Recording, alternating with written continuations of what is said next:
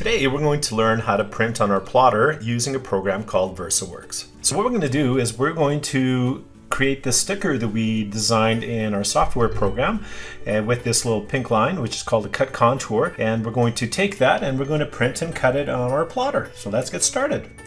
Okay, we're going to find Versaworks shortcut on our desktop, and we're going to click it, and we're going to wait until it opens. It's going to look like this once you open up the program. The important part here that we need is QA and QB. What we need to do is we need to put our file somewhere in here. So what we're going to do is we're going to go to our gateway folder wherever we saved our PDF. This is it right here, gateway sticker with border. We're going to click and hold and just left mouse, and we're just going to drag it over here. So once it comes over, it's going to show up like this. Now we want to click down here where this gear icon is. So this is going to open up our media settings, and what you'll see is we'll see our logo, and it looks like there's something happening in it. I'm going to click the little zoom button there so we can zoom in on our design and be able to take a look at it. And what we'll see is we'll see these little red marching ants. So those red marching ants, we actually assigned a path called cut contour when in our graphics program, and that's why the machine knows that those little red marching ants are going to cut around our design. Now let's check out the tabs and the different things that happen here. So the first tab is going to allow you to figure out how wide your media is. So once you load your media, click on Get Media Width. That's just going to tell us how wide the media is that we loaded onto our plotter. Next, we're going to go to scaling, and this is where we can make our sticker bigger or smaller. Always encourage you to make your design smaller, because if you make it bigger, it does lose quality and it gets a little bit pixelated depending on how big you make it.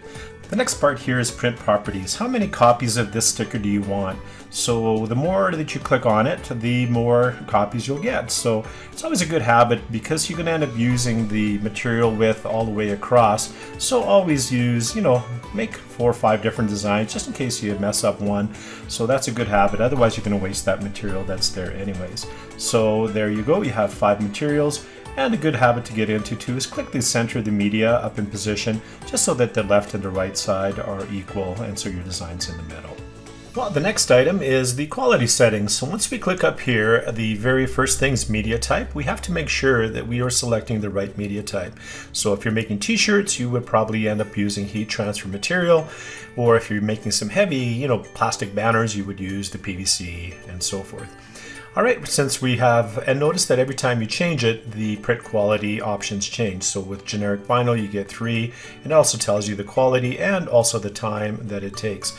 Those other draft settings are good if you're doing like a little bit of a test copy. It'll help you save some ink, which is kind of nice. The next setting is the important one, the cutting options, when you have a design with the red marching ants to cut around it. So the important thing is once you're there and you've chosen print and cut, you're going to click on cutting condition settings. So what we found is, as far as the force that's needed, we found that if you type in about 180 with the new blade that we changed over, so that'll be enough pressure for it to cut around the design, and then that way you can just weed it and peel out the stuff that you don't need for your sticker. So now that you're happy with your settings, you're just going to hit the OK button. So now this takes us back to our main window. So now that we want to print, we're going to hit the little print icon down here on the bottom. And what that's going to allow us to do is how many copies of this do we want. So if we do 2 copies, it'll print those 5 stickers out a second time. It'll print them, it'll cut them, and then it'll do the second batch of 5 print and then cut. So as you change and you want more copies, that's the way to do it. And so you can add them, and then after that all you do is just hit the print button and you are good to go.